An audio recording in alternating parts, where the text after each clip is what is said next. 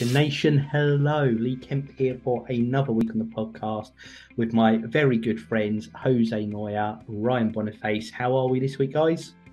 Good, thank you. Good, thank you. How are you, Lee? I'm great, Joe. Great. Thank you for asking. Thank you, of course, everyone out there listening, watching, downloading, however you're taking this in. Of course, you can be watching live on TikTok right now. Just follow Joe, Jose Noya. Was it J Noya _Inspiration Nation? Yeah. Well, there we go. It didn't have it on the screen that time. It threw me. And you can see us live on TikTok as well as Joe every day. And of course, follow us on social media at Listen to IN, Listen TOIN, YouTube, podcast players, all that jazz. You know where we are. Leave us reviews, etc., etc. Right. For the talking stick of conversation this week, got a laugh at Joe there. Who is up for the subject this week, guys? The man that loves the baton. You should know who it is. I should, but I like to build this intrigue during the show. Okay. All right. Who do we think it is then? I don't know. Who's TikTok? I'm going to take a guess that it's Ryan. It is. It is me. Yeah. What have you got for us, Gripster?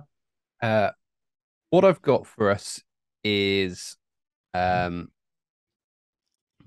not a question. It's more of a statement, and I want to know what your guys is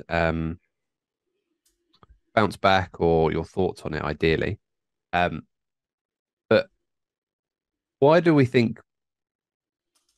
Oh no. How am I going to phrase it? A question when you start. How am I going to phrase it? Yeah. How am I going to phrase it? I find that I am the busier I am, the happier I am, to an extent.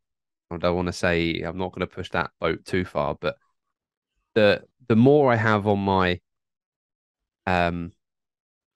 in my stratosphere of things to get done, because we don't like to-do lists on this podcast, the happier I am, generally speaking. Now, my understanding of this is that I've always liked boxing things off. I've always liked ticking things off, getting things off of my to-do list and onto my completed list and things like that. So that's my main reason. But do you guys feel this way? Do you know where your limit is? And if you do feel this way, why do you think that is? A lot of questions off the back of your statement. I was going to ask you a question back, which you pretty much answered anyway. I was going to say, is it having lots of stuff on your plate that you worded far more eloquently than I did there? Or is it the feeling of having done X number of things off of your plate that makes you feel good? I like being wanted, or relied on is the wrong word, but I like being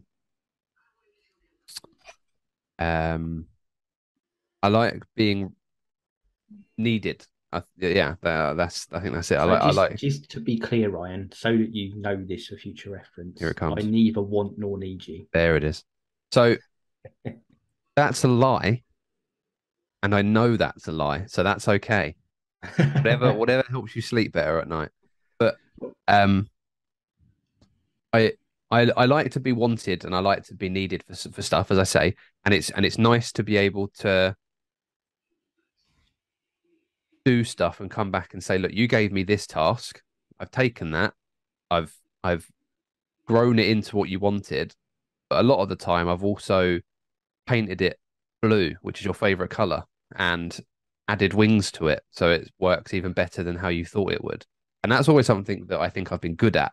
Like, you give me a base idea and I'll create that and then supersede it and make it a lot better than that. Not necessarily saying anything I make is perfect, but you give me an idea for an initial stage, and I'll give you that initial stage, and then give you the first prototype and things like that. And I always like doing that. I always like passing expectations and kind of pushing things forward. And that might be down to my ego and kind of feeling good about myself and all that kind of stuff. But I think having something that someone says, you know what, that's great. That's great work, which is stuff you say to me all the time, just to rebuttal your I neither want nor need you, is the thing that kind of is one of the main drivers for getting me through through my day, and we've done conversations on the 16 personality types and things like that before, which I'm going to say is nearly 2 years ago. I seem to remember that being in like our 80th episode, and we're coming up to I'm like our just going to look at that 180th episode. while you carry on Um, to reference it. and so my love language, which isn't a big masculine thing, I accept, but my love language is like giving gifts and things like that, and doing things and kind of offering stuff away and that kind of thing. So I've always been, and I like to say at Christmas and birthdays and things like that, you don't give to receive, but I don't receive to give. Like I like to give more than I ever get in. And that's just kind of, I think, the person that I am. I think it just kind of gives me that validation. But yes, do you guys have similar feelings? Do you prefer? I know everyone would like to have an empty to-do list. We're going to call it a to-do list now, but I know everyone would like to have an empty to-do list, because that means your life would be easy. But I also don't cower away from a larger to-do list. I might procrastinate if that to-do list is difficult or challenging, but I won't back off of it. I'll front it up and do what I can. I'll say, we'll come to you in a second, Joe. I'll say quickly so I don't lose sight on it, is I have the aspiration. The thing that drives me with a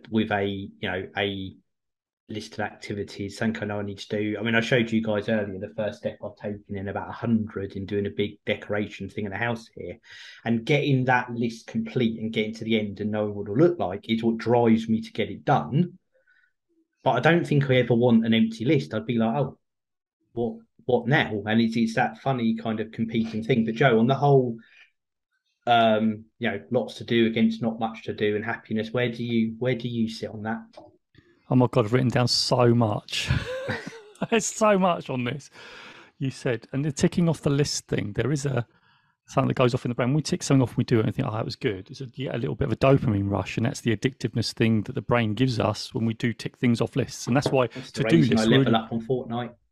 Yeah, it's all about your Not dopamine been invited levels. for about 6 months. Oh no. So that's why to-do lists. Here you go. The son and dad are having a convo. I love it.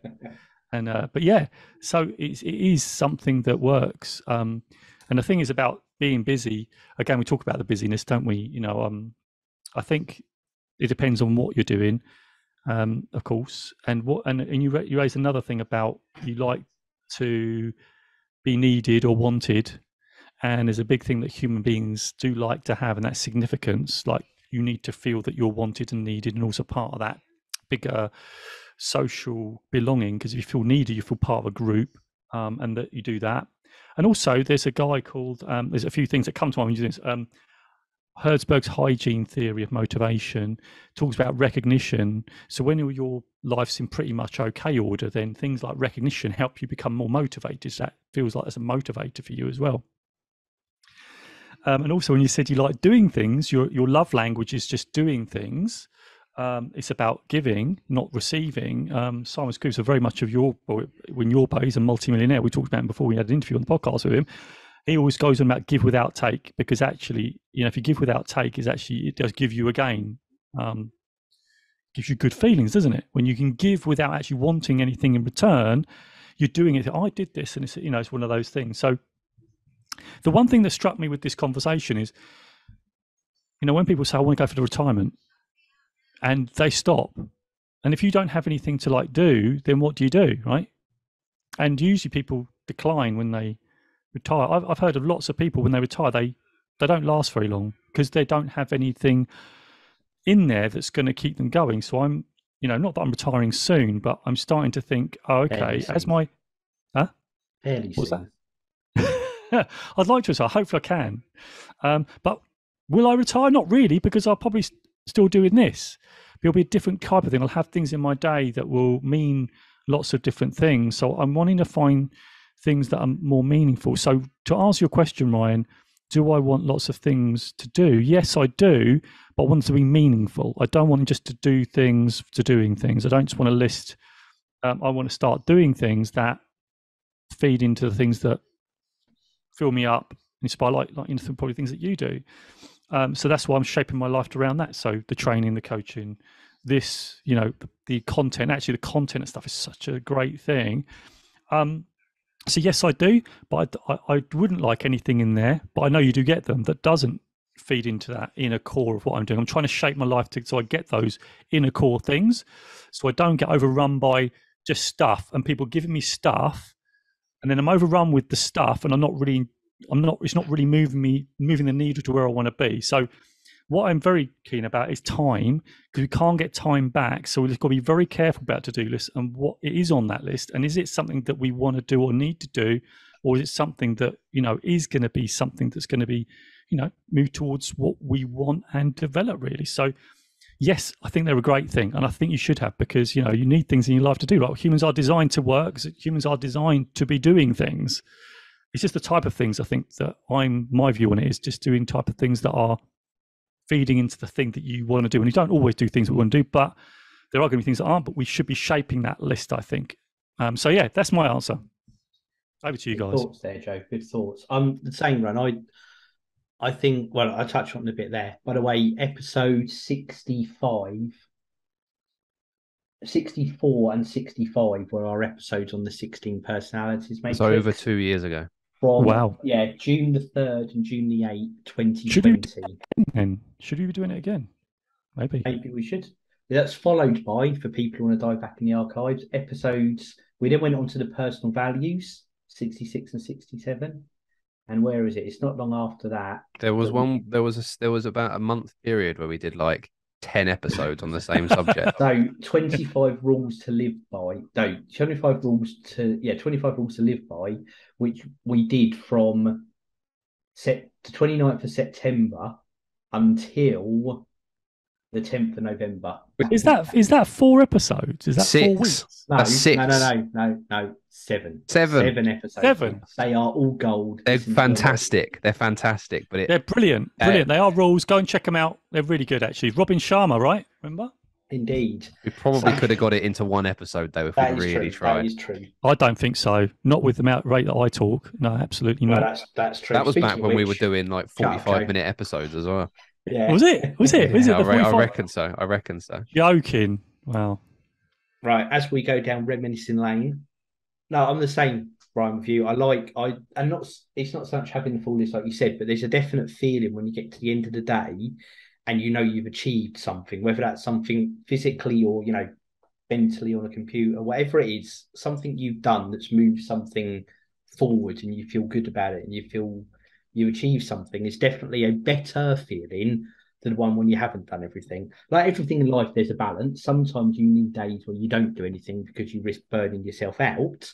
And it's a balance between all those things. But I definitely like to stuff too, because I find as well, if I haven't got much to do, I'll slow down. So if I've got 2 jobs, whatever they are, on my list for the day, I'll take 40% of the day to do them, making this up. If I've got 10 lists, I'll probably get those 2 things done in half, if not a quarter of the time, because you pace it all out. And I know, Joe, there's a word for this. So I definitely looked in my eyes, didn't you? You picked it up. There is. I can't remember what I was trying to remember.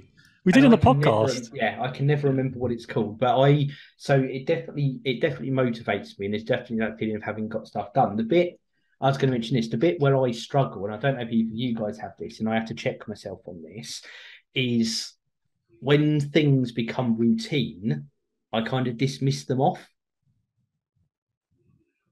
So, as an example, I've talked about this. My morning routine, Joe, I know you love it every time I mention the morning routine, but I have there's 2 hours before I start working, and one is doing all the house stuff that I need to do to get everything ready for the day, and then there's another hour that I'll allot for different jobs and stuff, or I might sometimes log on for early for work in that time, whatever it is, and then I go into my day. And what will happen is during that first couple of hours of the day, I will use say in a week, I really make really good use of that for 3 days, and for 2 days I don't.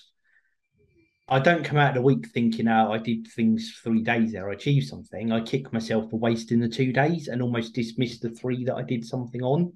And I have to kind of check myself sometimes on that, and especially with the first, normal day-to-day stuff. But, you get all the washing up done 3 loads of washing, even gone and weeded the garden, something like that. I almost check them off my list because they're not new and shiny. And I think I do myself a not mentioning then working for 7, 8, 9 hours and whatever it is and everything else like that. I kind of, all of that just becomes, well, that's what I do. What else have I done? And I think I run the risk of almost burning myself out or not mentally giving myself enough credit sometimes. I'm not saying that I'm brilliant, I do loads every day, but that can take me through from 6:30, 7 in the morning, depending on what time I finish work, sometimes till 7 or 8 in the evening, and come off of it almost feeling like I've done nothing when actually I've probably done loads if I wrote it all down. And I don't know how you deal with that, because it is that almost going back and checking that list of what's been achieved type of thing. Yeah. I remember us talking as a group that we much prefer have done lists rather than to-do lists. Because of that dopamine hit and the just the satisfaction of actually of having stuff done. But yeah, no, it's good that you guys kind of share somewhat of an opinion on that, and I'd like to think that most people probably feel more successful or better about themselves if they have more things to do. And it doesn't necessarily mean that if you're the opposite to that, that you have the wrong attitude about it, because that's not the case at all. But everyone works differently in that aspect. So I think it's just what we say it all the time, but just making sure what works for you works for you. That's the most important part, I think. But as a what was I going to ask? There was a follow-up I was going to ask. As a kind of trade-off for that, do you think if you'd always been less busy than what you had been, your opinion would differ on that? So do you think if 16-year-old Lee was faced with a to-do list that he has today, he would approach it in the same way? Same with you, Joe? Because I don't. I think That's at a good 16. question. I agree with you. I don't think so. I think I've built up my resilience, broadness of the shoulders, however you want to call it. And then I think once you've got that capacity, it's easy, even if you do less and you build it up again, it's easy to maintain it. But I think it's been built over the years. I think 16-year-old Lee would have a heart attack if I said what I'd done today, for Yeah. example. I think if you look at when you start a brand new job, you're given a base task or list of tasks you have to do by a certain point. By the end of month one, that list may have doubled. It might have stayed the same to make sure that you're in bed properly and that you're happy, but that list might have doubled because you picked up in the first 20, 25 working days how to do that stuff pretty well. But now you're given something else to do. And then that doubles, or it expands exponentially as time kind of goes. And eventually you're not doing these tasks. You've shown somebody else how to do these tasks, but then you've picked up other tasks that you weren't doing before. And this bubble of time of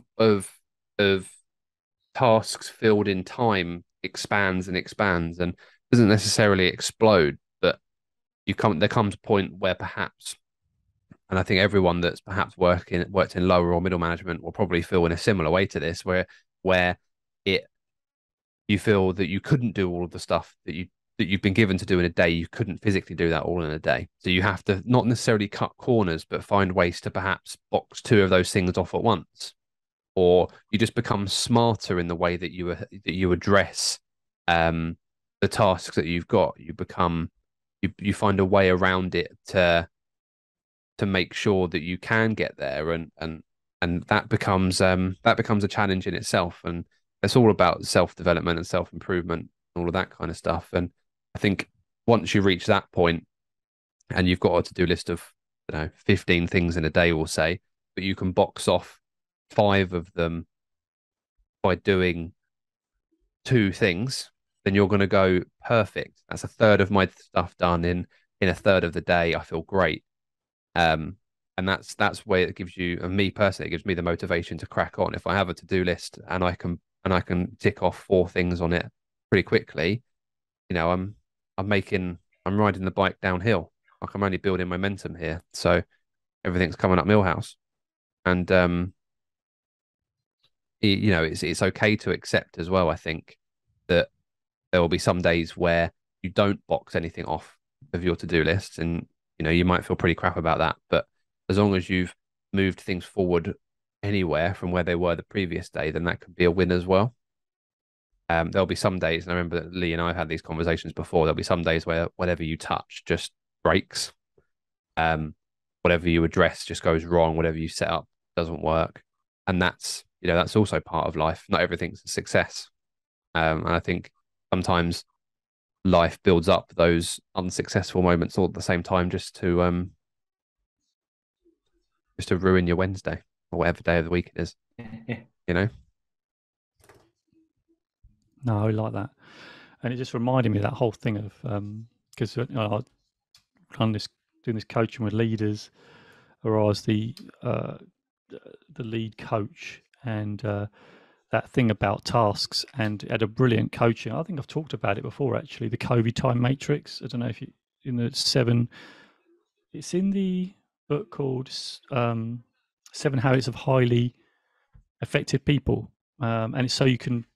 Those tasks that we do, we can filter them into urgent, important, urgent, not important, urgent, not important, not urgent, and you can filter the tasks. It's a brilliant matrix. If you just search for it online, it's fantastic. And everyone gets stuff on their plate, and using that matrix, actually, a lot of the time, the stuff that comes on your plate, you can plan to do them rather than putting everything in the urgent box, which gets people stressed. And this is what I used to do. So going back to you said about the early days, when I was a lead in the early days, I just want to get everything done, but it's impossible when you get really stressed. So it was important that, you plan a lot of things. So not everything is urgent and important. You have to do it now. It's like a lot of it's about planning. And so it's a great planner anyway. So I think that's a thing that I learned early on to plan, the thing that was missing. So, having those tools are, so important. But anyway, just want to give a quick shout out to Follow Jarvis and Baju, I think, following, joining the journey of 10,000 followers. Just gonna give a shout out. Thanks for that. Appreciate it. There you go. Over to you guys. That's my little penny on that. But yeah, there's a lot in that. So if you want to know what it is, type it into Google, Covey time matrix. You'll get it up, and it's a really good tool to get your tasks into the right place, so you don't end up trying to do everything at once. I think that's a good thought, Joe. A very good thought. Speaking of tasks, one that's on my list every week is to do our shameless plugs. So I will say, everyone listening wants to support us, likes what they're hearing, enjoys their weekly dose of inspiration, head over to inspirationnation.org.uk. Details of the coaching service on there. Sign up for Joe's newsletter. Archive of the shows. You can go back and hear those wonderful and not at all tripe shows that we were talking about earlier. And of course, get your Inspiration Nation merchandise. Show your love for the podcast. Mugs, t-shirts, hats, socks, face masks, as Joe has here as well. It is all over at inspirationnation.org.uk. And of course, social media at Listen to IN, Listen TOIN, and just put Jose Noya Inspiration Nation into your Google machine, and you'll get Joe on every platform that's ever existed, from Bebo to TikTok. Not Bebo, not MySpace. They're no longer around. Or what's that other one that was around? That other TikTok-y one. It was a Vine. Vine was the best of all time. Yeah. Anything current, Joe is there. TikTok is the favourite for him right now. _Inspiration Nation, journey to 10,000. And again, you can catch us live doing the podcast if you're listening to this now. Tuesday, we're technically on a Wednesday now, technically because it is Wednesday, but normally on a Tuesday. Joe will signpost when we're going live, and you can watch us live, interact with the show, etc., etc. I saw just now someone with the name of I Have an Itchy Big Toe joined us, which I think is a fantastic handle. I like that one. So we appreciate all the support from everyone that joins and listens. Right, Ryan, any more inspirational thoughts on the benefits of being productive? Not from me. Jose? No, I just think that's it. I think that book, and I think it will be really helpful just to not get overwhelmed, I think, as you can do. But I really like this because of the whole ticking off of things. We can get, we can tick off things that may not be that important, right? But it still give you the rush. You might still you think you're getting somewhere, you maybe not. All right. So, yeah, I think it's really important. A really good topic, Ryan, because I think people, not only in work, but in like life, like you said, we don't usually give credit for things we do, and being really, really, what's the word? Conscious of what we do, and actually recognizing like Lee said, because it's not nice and shiny, I'm not giving myself credit for that. And actually, those are the things that get you to where you still are. So, yeah, there's a lot. I'm guilty of that. Actually, that's another thing that you tick things off, which you just think, oh, it's just what I do. But recognizing it, because you tend to think I didn't do anything, but you did do things. It's really weird. Yeah, you sort of blank it out. It's a really good. I really like that, by the way. And pacing it out, it's like that balance. You can do, you can pace too much and you do nothing, but also, progress is progress, and that is it, Joe. I think it's what people give themselves credit for it. But I as well, Ryan, I firmly sit in that club that I do prefer to have more rather than less on my list. It does motivate me. Options to feel good, and like you do sometimes, you can pick off some of those quick wins, shall we say, that give you that motivation to spur you on as well, whatever that is. No, it's great. Okay. Little and often, that's how to be productive. Little and often. Like it. Fantastic, guys. No, I like that, Ryan. Thank you for that. Right, it's been a while since we did them. What are our takeaways before I count us down? Takeaways. Yep, go on in. Do you want to go first, or do you want me I saw you panic into action there, Joe. No, I'm just typing over the page. Mine is, and that's what I said on it, but it's Ryan really helped reinforce it in my mind, because I am someone who feels good because of that, have done things, is to make sure you give yourself credit for all the things that you've done. Yeah, I like that one too. I'm going to nick Noya. I'm going to nick what you've just said. Little and often. Okay. Little and often. And my takeaway really is to use that matrix more, because I haven't used it for a while. When I was doing a lot of coaching, I was using that tool, and it's about using those things. So, at the minute I'm on vacation or holiday, so I'm just really taking a step back. So maybe I should really, when I feel a bit overwhelmed, is using that more, which I still haven't got that as a routine. So that's my takeaway. But I really like the thing about what you said about earlier as well, about the recognizing what we've done. So yeah, because that's a lot of the things that we don't do. We just feel it as part of the course. So a couple of things really that are really, I think, really important from this podcast that you've both raised. So yeah, so I think people will find it very useful if they listen to the whole episode. So do it. Good conversation. Thank you, guys. Thank you, Ryan, in particular topic. Thank you, everyone supporting the podcast, wherever you are, whatever you're doing. Podcast player or YouTube, if you could leave a review, hit subscribe, hit the 5-star button. We appreciate all of that. That's what helps us grow. And we will be back again next week, wherever you are, whether that's on your podcast platform, if it's on YouTube. Subscribe and we'll be notified when it's out, or look for us on TikTok 6-ish on a Tuesday GMT. Follow Joe, Noya_Inspiration Nation, and you'll see when that all is. I think all that's left for me to do is count us down. You go for it, Lee. 3, 2, 1. Inspiration Nation. Inspiration Nation. Catch you guys later.